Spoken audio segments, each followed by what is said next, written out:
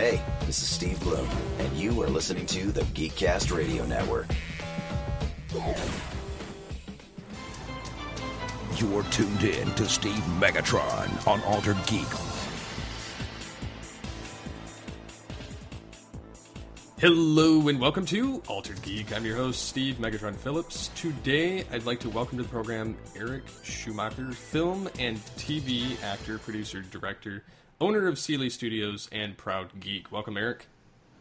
Thank you, and I'm very glad to be here. Thanks for having me, Stephen. Yes, thank you for joining me. So, just for the listeners' purpose, could you tell the listeners a little bit about yourself? Sure. Well, the short story is I am a geek of many kinds. I'm an acting geek. I'm a filmmaking geek. I'm a geek.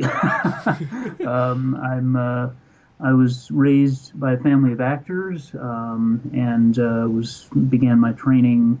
The earliest that I remember was 6 years old, although my dad insists it was earlier. Wow. And fell madly in love with the art, and as I continued to pursue an acting career, I eventually decided to start studying the filmmaking side of things as well, mainly so I could better understand how that side worked to be a better actor, and I realized I had some talents on that side as well, so I started making commercials and movies and a variety of other things. I'm currently, I guess, best known for I'm one of just a very handful of actors, I'm proud to say, who have ever played both Doc Holliday and Wyatt Earp in two separate nationally publicized productions. And I am a big fan of science fiction, fantasy, geek culture sort of stuff. That tends to be mainly the bulk of what I end up producing and or directing is stuff in that genre. And of course, as you mentioned, I'm the current president of the production group Seelie Studios, which tends also to specialize in some of those genres. Awesome. Yeah, I was doing some research earlier, kind of checking out some of the stuff that you guys have done, and the science fiction aspect always piques my interest because I'm huge into sci-fi. I never would have guessed that about you. Yeah, it's a sickness, but Star Trek, sci-fi, Star Wars, time travel, any of that kind of stuff. So you can't see me giving you the Vulcan live long and prosper symbol right now, but I'm doing it with both hands. Skype has that as an emoji now, which is funny. So, what's you talking about, Willis? I didn't know that. That's awesome. So, because I almost did that earlier, and then I was like, I don't know, because it transports away. So, what have been some of your? Because I noticed that Seelie Studios is promoting the My Stolen Time Machine.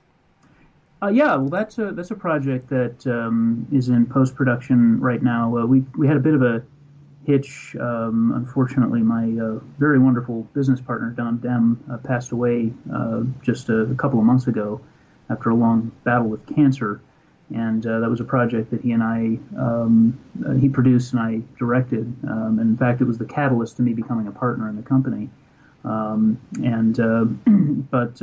we're expecting that to finally launch about the middle of this year. It's a science fiction short episode series, currently about 26 episodes long. And the gist of it is a teenage girl genius steals her father's half-made time machine to cheat on a history exam and accidentally almost destroys the universe, making multiple versions of herself throughout time and space, and now she has to work with herself to fix it. Wow. If it weren't for the fact I'm very into sci-fi, like time travel aspect, that would sound very confusing. I imagine your audience won't find it confusing. No, not at all. Not at all. I've given them the lowdown on a screenplay I wrote similar to, not similar. It's past and future, but it's superhero based in time travel. So I wrote that in a college course. So that was great. very convoluted. Very cool. Very cool. So, Yeah. So what are some inspirations for your various projects, whether it's acting or writing and directing? Well, I think that's a difficult question to answer. It really depends on the project, but there are projects that I partner, or we, I should say, partner with others on, and sometimes they're brought to us, and we partner in producing them. Other times they're things that we generate ourselves.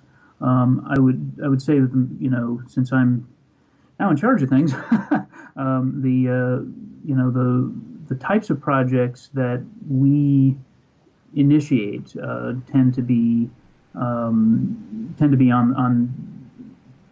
typically science fiction, fantasy. What we look for in a project that we want to sink our teeth into is a unique angle, a unique twist, and a statement about something that will hopefully generate conversation. So, for example, My Soul and Time Machine, when Don and I created that series, the intention was to, in fact, create, kind of a girl time traveler before Doctor Who did, and we wanted to have a female-led show that was very much that had the side effect of exploring a young woman as she finds out who she really is, and so the fact that she has multiple selves allows her to examine who she is as a person and who she could be as a person if she makes the right moves or the wrong moves, examine her own insecurities through a comedic script. And so we're always looking for things that have personal meaning to our audience, and things that we feel deserve to be explored in a unique way. In terms of my work as an actor, though, it's of course, part of it is what I'm offered. Yeah. But I've especially since I'm now running the company, I'm being very picky about what I take on, because I don't have a lot of extra time, so I really have to make sure the projects that I agree to as an actor are things that I believe have some artistic worth, or are particularly well paying, or good for the career, so I'm, I certainly the opportunity to play Doc Holliday a couple of years ago, that was one I wasn't going to pass up, especially since it was directed by Alex Cox, who's a brilliant man, and you may know him from Repo Man and Sid and Nancy and a bunch of really amazing films like that. So I'm, likewise as an actor, though, if I have my choice, if I have my druthers, I'm looking for stuff that allows me, well, for one, and also to go into I like going into a deep character or a meaty character. I'm one of those actors who tends to disappear into a role. I've been very honored that some of my filmmaking friends have seen me in principal roles and things and didn't realize it was me until the credits. And that was about the nicest thing they could ever have said to me. Those are always the most amazing roles to me, are the ones that can blend in like a chameleon. Yeah, and they're the most gratifying to play typically, because it allows me to really kind of it forces me to take a completely different person's perspective in life and find a way to play that truthfully, which means that the side effect is that I grow as a person, because I'm not just playing something that's so close to me that there's not a lot of necessary emotional growth. Mm-hmm. Mind you, that being said, I mean the right thing that is kind of close to me, I'll take. We just we're finishing final post production after a soft world premiere of the feature film Revenge of Zoe, which is incidentally set largely in a comic book store and involves an imaginary superheroine and screenwriting. It's a really funny comedy co-produced with TV's Meteorite Men's Jeffrey Notkin and Marty Campbell and Cliff Gatola of Pondo Enterprises. And I played a character in that was actually a lot like me maybe 20 years ago. And actually still fairly a lot like me. Kind of among my real personality tends to be the type that's very kind of driven and serious and uptight, and this character was that to the nines, and also an uber geek. So. Yeah, that's definitely awesome getting to kind of feel it out and be able to play yourself in a sense, like throughout whatever role you're playing. Mm-hmm. What were some of the characters that have inspired you when you've gone into character, when you've gone into your blending mode? Well, that's a good question. I rarely look at the work of others when I'm going into character unless I have a very specific reason to do that. I try to so I kind of try not to reference too much other people's work at all, and instead just go into a process of building a person from the ground up. And but certainly, I mean, you can't help but be influenced a bit by other people's work or by other characters. So, I mean, I think as I was a decent example of that is when I was playing Wyatt Earp for a television show called Legends and Lies: The Real West for Fox. I do recall mentally referring to some of the better kind of tough guy roles that I'd seen played over the years.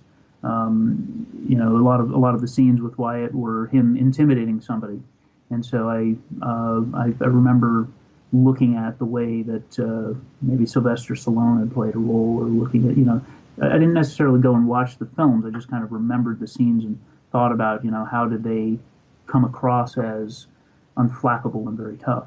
And then the rest again was just a lot of character research and trying to figure out who I thought this person was and how they would emerge through me. That's awesome. Yeah, I'm having looked at your list of credits. It's made me want to go back and watch some of the series or some of the films that you've been in, because reading the premise of a lot of them just has me interested. Thank you. And like the Revenge of Zoe, like that has me interested a little bit. Like I love anytime like comics or just different things that you just don't normally see kind of come out anymore, because it seems like everything is like a continuation of a franchise at this point. Very true. Yeah, I know exactly what you're talking about, and that's actually, as we're building Seelie Studios and moving our current plans forward, that's a lot of our goals are to help get very unique and yet and unique good stories out there that are not necessarily just a repaste, not cut, paste, repeat necessarily. We like the idea of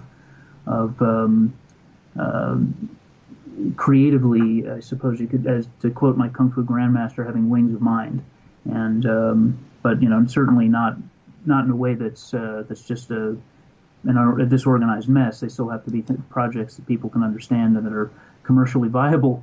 But I'm always again looking for that unique concept, or I mean, if there is really anything unique anymore, but something that's not just the standard. If we're doing a superhero storyline, I don't want to do the standard superhero storyline where, much as I love a lot of the more recent superhero releases, about 5 minutes in, I can tell you the entire plot line and most of the dialogue. Yeah, it's gotten pretty formulaic. It has, and that can be satisfying. I mean, that's the payoff that I want emotionally if I'm going to see that particular kind of movie. But there's a point where it's like, okay, I'm enjoying the visual ride and the performances are good, but I have seen this movie. What are some projects that you enjoy taking on? Whether do you enjoy doing feature films or web series, or I saw in there animation? We've done, we've done some animation. That was the bulk of the animation that was done in the past was under Don's leadership, and I wasn't directly involved with most of those, although it's stuff we can do. But I do love animation projects, and I should add, by the way, that I'm also a voice actor, and one of my teachers, some of your audience might remember, was a gal who passed away recently, Lucille Bliss, who was the original Smurfette on the NBC cartoon show. Oh, wow. And yeah, she was awesome and kooky. And so that was she was where I learned cartoon voiceover. So I dig that stuff. I haven't had a lot of opportunity to do cartoon animation as a producer. But so to answer your question, though, yes, I like it all. It just kind of, when we are generating, when we're working on what projects we're going to put onto our slate, you can kind of, to me, I guess this is where the gut comes in.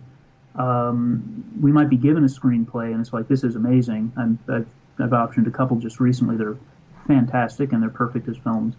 There are things that we start developing, and we look at them, and I can kind of go, okay, yeah, this smells like a series. I want more time to tell this story, and I think that's what's going to sell here, or this feels like a feature film, and that's how we're going to develop this. So really, it just kind of comes down to what is the right media to tell that story, and that's what I like. But I can tell you that I am particularly fascinated by the concept of the web series, which now is a television series. Let's face it; it's all blended. Oh yeah. And I love the idea, in principle. I love the idea of being able to really spend a lot of time with characters and really, really get to know them over time, and really, really, I do really enjoy the feature film process, and I really enjoy watching a feature film.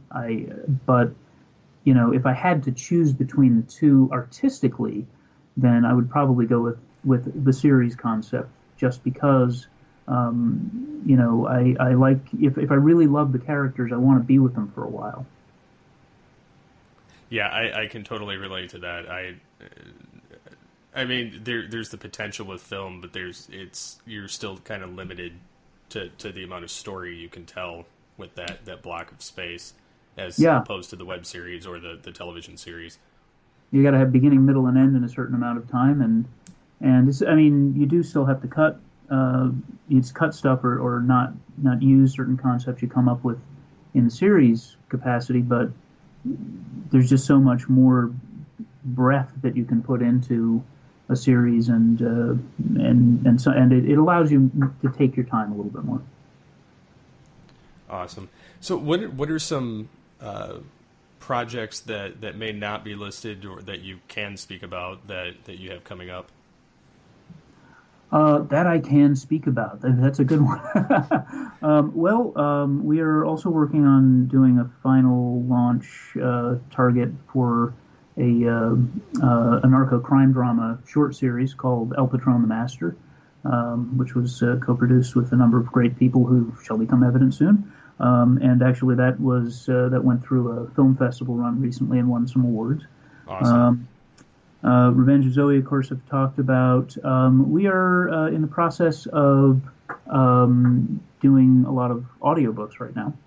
And I'm working on a program that I can say very little about, I'm afraid, that is somewhat related, in partnership with my friend, author, and publisher, David Lee Summers, who's a fantastic sci-fi, horror, and steampunk author. So we're creating some really exciting programs that are designed to help grow the work of authors, and I can't say too much more about that, but I will say that audiobooks are a part of that, and we're working on a number of those right now. And this is really, I think overall, I was developing a strategy with Don before he passed away, and ultimately what it came down to was the concept of, we really believe that artists working together in the right way, in ways that make sense commercially, and in ways that make sense in terms of doing honor to each other, allows everyone to win. So we were developing a strategy, which we're in the process of launching, that is designed to help a lot of artists have better careers, and to also create a lot of really excellent media for audiences, and that's why I have essentially no life right now. I just work all the time because it's a very difficult strategy to launch, but it is. We believe it can work very, very well, and I'm quite excited about it. I look forward to seeing how that turns out. I'm a fan of audiobooks, especially because of commute times. It just makes it easier to listen to something on the go, no matter where you're at. So that's always something that interests me. And then the voice acting aspect, whether it's reading or it's voice acting in the audiobooks, that always piques my interest. But us on the network, we really enjoy voice actors, so that's something that resonates really well with us. Right. Well, a big key to, we're doing a lot more than just audiobooks, and we're doing a lot of video work, etc. But a big key to a good audiobook, it's a performance. Even if it's one actor reading, it's still an actor ideally reading. If it's a fiction book, and if it's a nonfiction book, it's still a performance. There needs to be there's both a matter of technical performance skill that needs to go into it, and there needs to be heart. And I think heart is the major point. It's got to be a heartfelt performance, or it's not going to engage. It's not going to resonate, and that field is just too competitive right now to do any less than your best. Exactly. So, how can the listeners get a hold of you and find out more about you and Seelie Studios online? Well, I am all over the place. I'm on Facebook, Twitter, Instagram, LinkedIn, etc. You can go to my personal actor website at ericschumacherfilm.com. Schumacher is SCHUMACHER. For those of you who aren't native German speakers, of course, we have two other websites, well, three really right now. SeelieStudios.com, that's SEELIE. That site, by the way, is being completely rebuilt, so it's an older site that you'll see right now, but it's going to have a lot of exciting things on it very soon. And also our website, pulpgamer.com, which is about largely targeted to the board game and role-playing game analog gaming world, which was where Don came out of, actually. And of course, to find out more about the film Revenge of Zoe, there's revengeofzoe.com. Zoe is Z-O-E, and that site is nearly fully built as we're getting ready to launch the film. But ericschumacherfilm.com is a good sort of central place for people to find me, and of course, just look me up on social media. And I'm not hard to find there. And I, if folks want to reach out to me directly, I tend to be a little bit slow on getting back to people because I get a lot of messages, but I do really try hard to get back to everyone. And I'm always happy to hear from folks who are fellow artists or would-be fans or people who already know my work or whatever. It's I like people. As do we. So I thank you, Eric, for taking the time out of your busy schedule to hang out with us here on Altered Geek. My pleasure. So until next time, get altered, get geeky with the Altered Geeks.